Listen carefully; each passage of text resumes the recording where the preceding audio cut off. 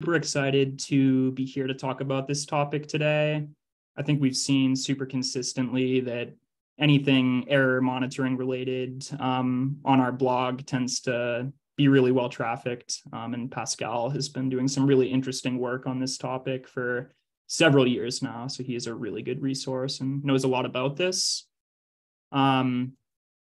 Before we get started, the event is sponsored by LogRocket, and we do have an exclusive offer for those of you on the call today. Anyone who attends a personalized demo following the webinar is going to be entered into a drawing for a free Nintendo Switch. And typically there's only like maybe 5 people who qualify for this, so the odds are in your favor. Just keep that in mind. We'll send out some links via email after in case anyone is interested. And then, I skipped a slide. Super quick introduction to LogRocket before I hand it over to Pascal. Our mission is to help software teams build better digital experiences. And the way that we do that is by combining these 3 product categories into an all-in-one front-end monitoring and session replay solution. So session replay is the idea of replaying user experiences through DOM recording, super helpful for troubleshooting issues. We also have an analytics product that can be useful for more PM teams who are interested in optimizing product metrics. And then this idea of issues, which is just the idea of surfacing exceptions, technical errors, and some other non-technical errors that you might not know that users are experiencing in your products. So that's it. I will shut up for now and hand it over to Pascal. Awesome. Thank you, Will. All right, let me get the screen share back online. So first, thank you everyone for attending. I'm Pascal, I'm the VP of Engineering here at LogRocket. Been here for the last 6.5 years or so. And in that time have probably seen most of the problems that can go wrong in a front end. We have ourselves a pretty complicated application. At this point, I don't get to write too much code anymore. But I think we've found some really nice ways of dealing with errors over time that I'd love to share with you today. So to that end, to start, I wanted to talk a little bit about the problem. What has changed about engineering, or has anything changed about engineering? Why is it more difficult now to monitor applications? Then I'm going to talk a little bit about how you might do this in a React app. We've gotten a lot of traction on our blog for how you do React error monitoring. I'm going to talk about why this sort of always falls into the same patterns as doing error monitoring anywhere else. And then we're going to talk a lot about what else exists outside of exceptions. And then lastly, we're going to look at how LogRocket solves this problem with our new ML product. So let's start with what has changed. So over the last 5 to 10 years, there's been this kind of increasing complexity in front-end architectures and back-end architectures. Things are no longer coming from one server. They're sitting on a CDN and talking to microservices, and it's a micro front-end, and there's state all over the place. And when an exception gets thrown or an error happens, it can happen anywhere across that stack. And it can happen at any time to a user who maybe isn't even online. And so users, on the other hand, have become pretty picky. We now look for these sort of perfect user experiences that we get from larger companies. Sort of gone are the days where something like a bank or an insurance company can have a UI that looks more dated. Everyone needs a modern front end. Pascal, sorry to interrupt. I think you might have paused the slides. It's still showing your headshot. Huh. There it is. Okay, sorry about that. All right, and then lastly, all of these kind of increasingly complex architectures lead to more noise, and we'll talk more about noise. And that's really a lot of the theme of this talk is how do we reduce this noise? But before that, let's talk a little bit about how this used to work. On the back end, you would have this sort of try-catch pattern. It still works this way on the back end. And you would capture your exceptions and maybe log them to some sort of error monitoring tool. And that all works pretty well.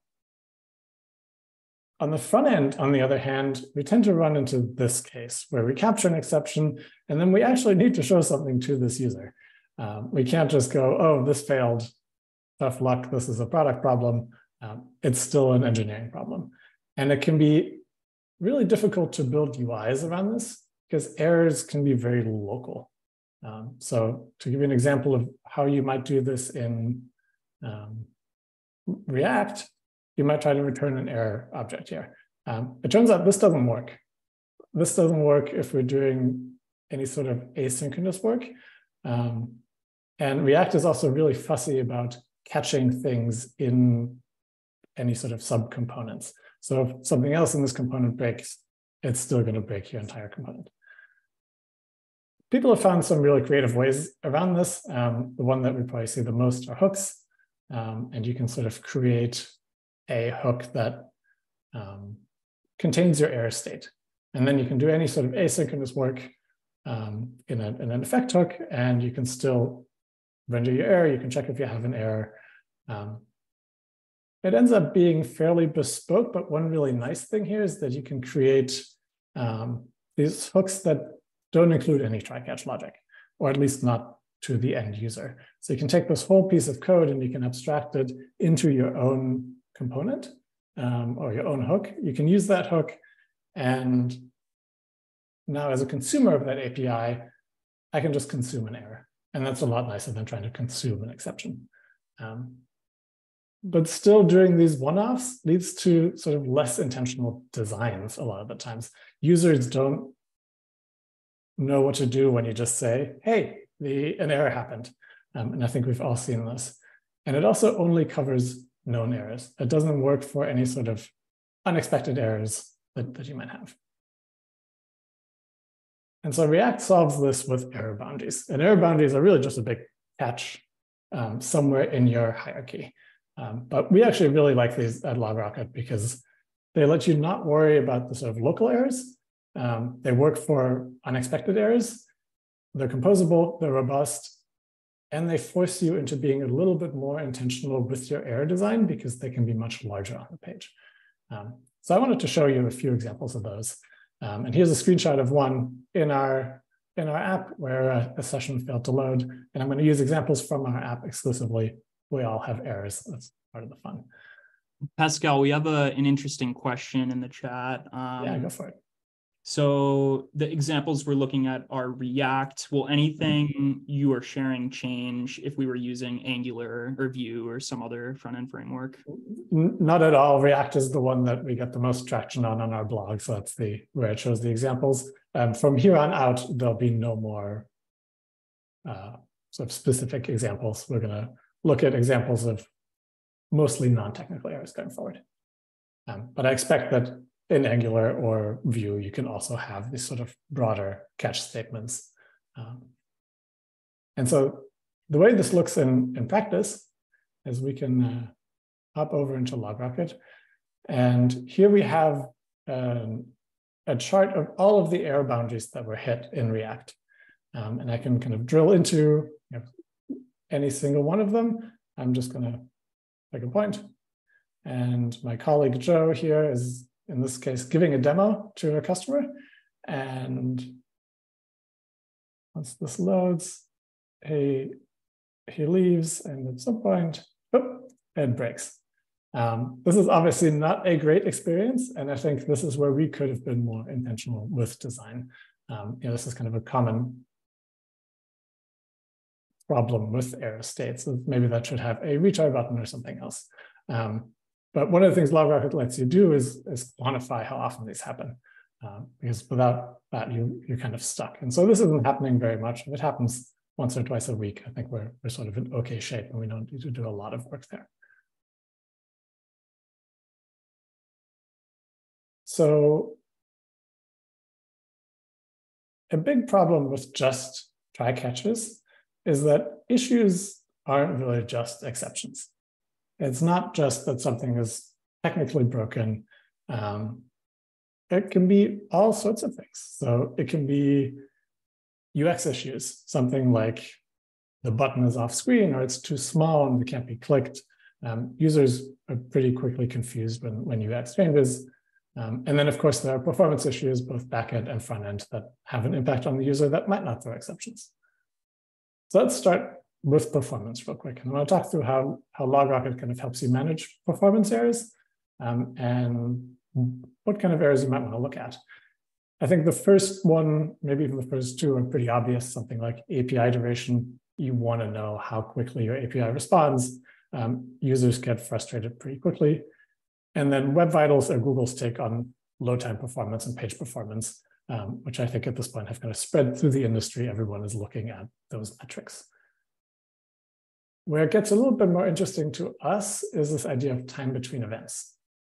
Having custom, sort of meaningful business relevant metrics really helps you define what success looks like for a given page. And I'll have some examples of that. So I'm going to hop over to a dashboard that we use internally, or a similar dashboard to what we use internally, where we track performance. So things like network request percentiles, just timing. And again, we can click into these and see sessions and examples of when users encounter a slow request.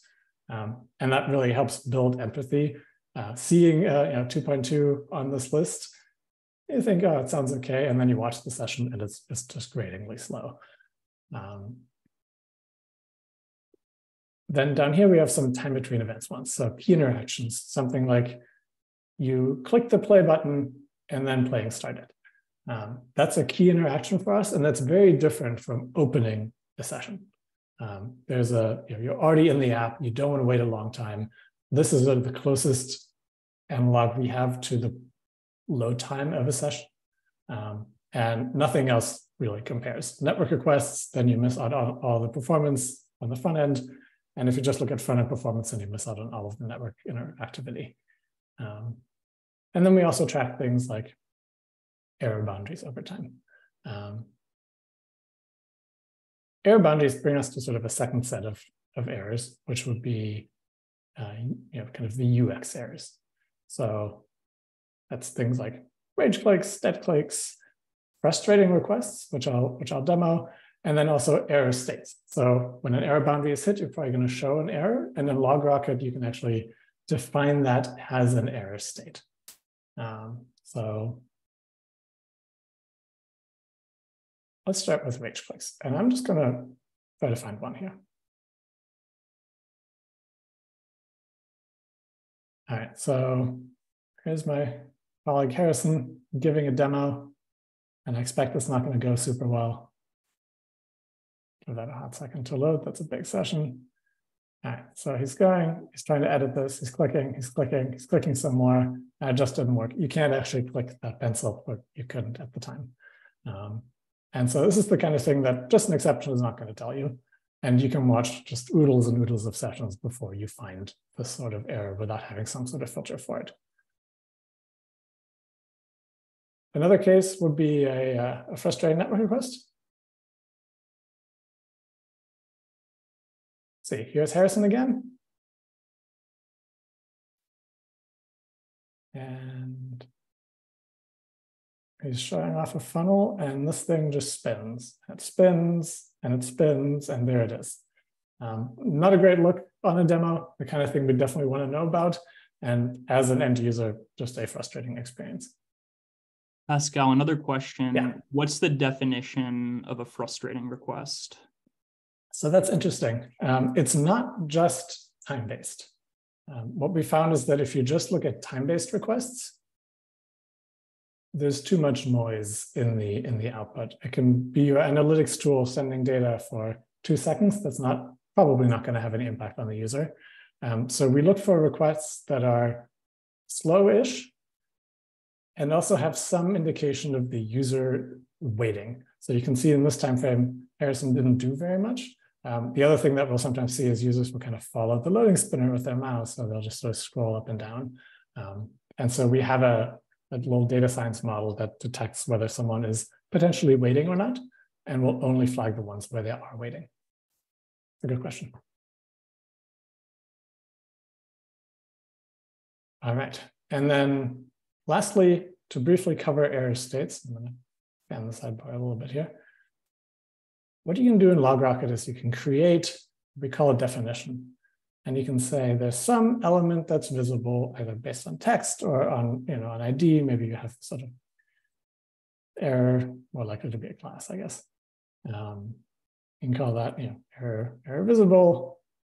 And you can use it as an error state. And if you use it as an error state, we will show it as an issue. So you can hop into issues. You can look at just error states. They're not set up in this particular demo project, and it'll show you all of the times that users have encountered these error states.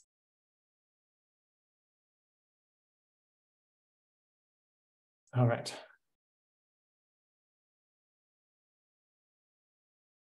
You might say we've just added a bunch of noise to the problem, and you'd be right.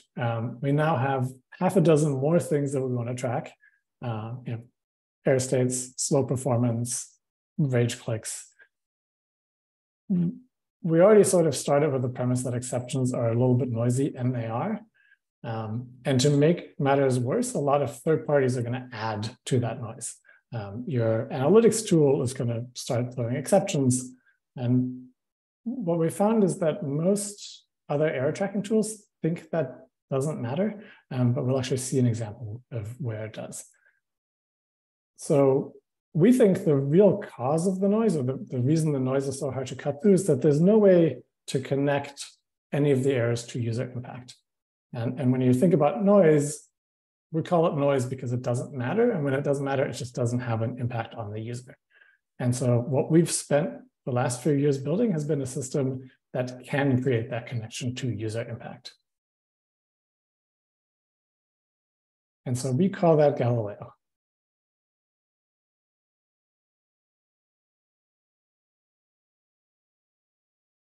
And so back to this screen, I've already triaged them here, but we have this little toggle that will show us all of our issues. Let me try to expand this just a little bit.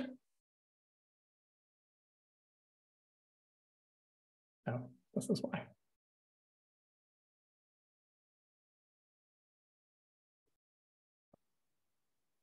And I triaged a few ahead of time. If my internet likes streaming video and fetching data. I think you might be experiencing a frustrating request right now, Pascal. I'm gonna signal that to the model here.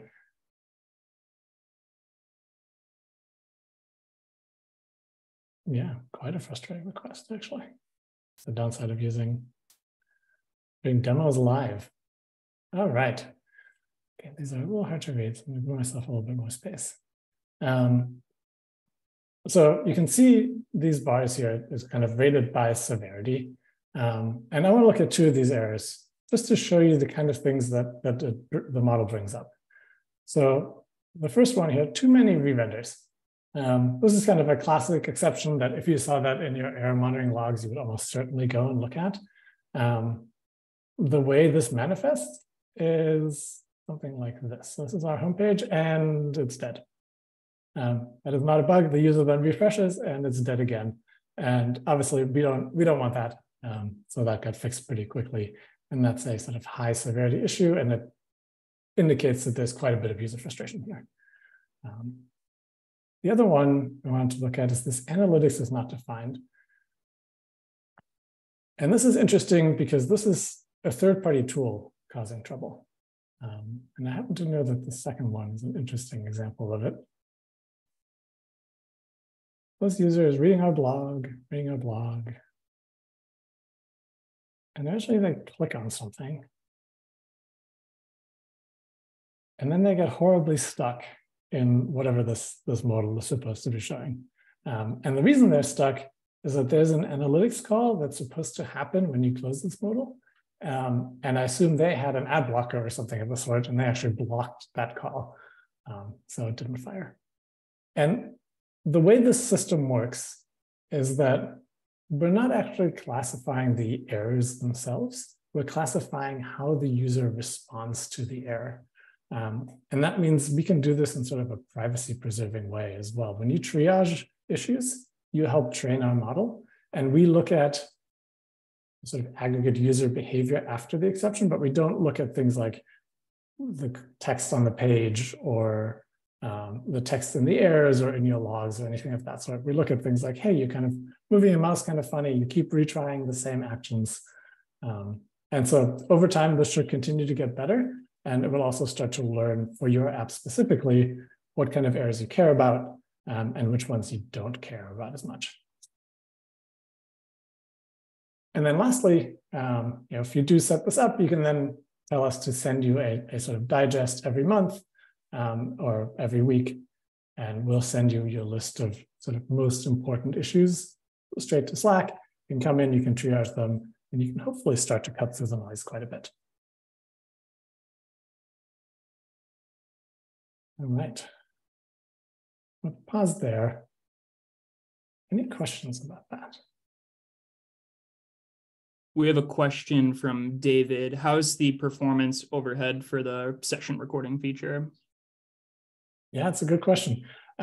So we try to keep it minimal. I'm sure the sales answer is none. It's not quite true. But all of the heavy lifting gets done in a worker thread. And we have a little monitoring loop that looks at CPU, memory, and network performance and decides if we should continue to record as normal, if we should throttle, or worst case, we'll turn it off. So we don't prioritize ourselves over your app. We should never be blocking the main thread more than a couple of milliseconds.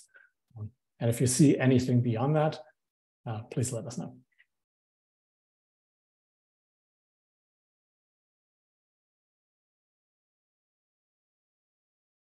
Fantastic.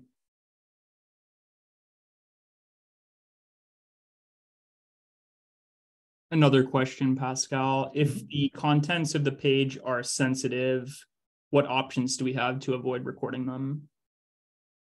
Yeah, good question. So you can tell us not to record certain parts of the page.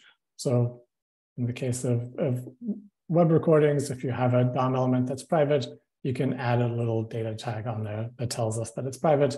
We will strip it client side, we'll just record the size. And then at playback, we'll just show a bunch of gray boxes where it used to be. We won't record any clicks on it, any interactions with it.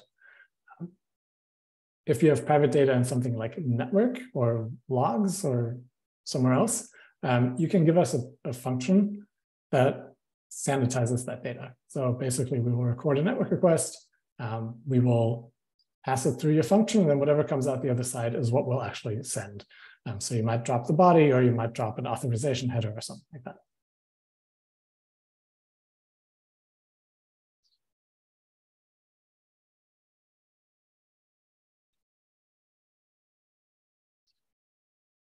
Another one. Oh, this is a good one. Are the bounds for alerts adjustable? As an example, the powers on high have decided that a 2-second network response is acceptable, but 4 seconds is not. Can we avoid alerts for the 2-second request? Yeah, that's a great question. So there's two answers to this, I think.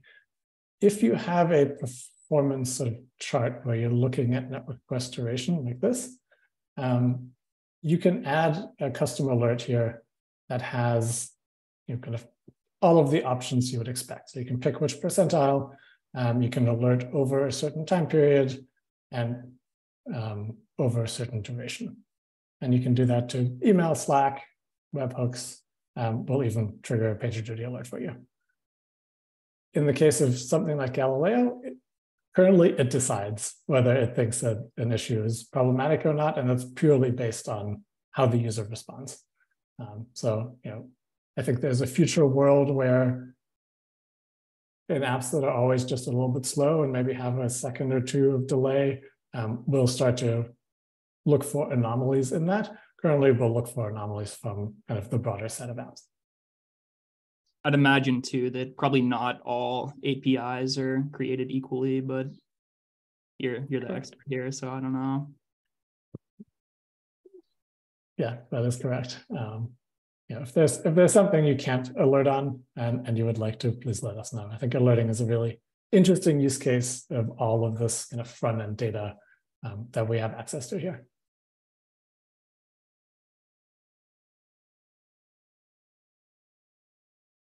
Right. I think one more thing to show would be just some basic setup. So if you've never used LogRocket, it really is as simple as just dropping a script tag on your page, and we'll start to record from there. And then, please look at our documentation for cleaning up sort of sensitive data as well.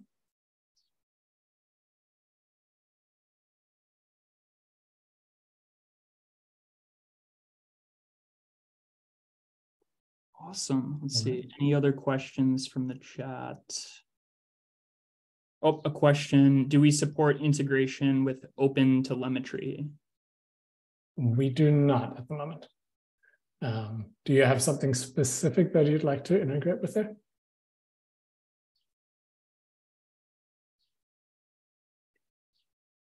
Any elaboration on that, David?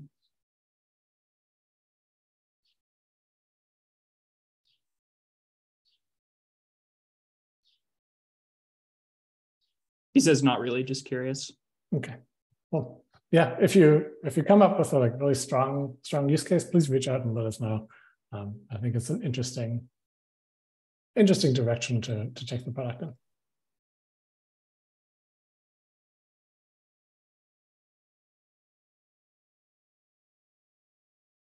All right. I think we're officially out of questions. Any last questions? I'll stop sharing my screen. Cool. I think that'll probably do it then, unless there are any last minute questions here. So thanks so much to Pascal. Thanks for everyone for joining. Don't forget, we are raffling off a free Nintendo Switch. Anyone who's here today who sees a demo of LogRocket after the webinar will be entered, and your odds probably won't be too bad. So keep that in mind. And thanks again, everyone. See you guys.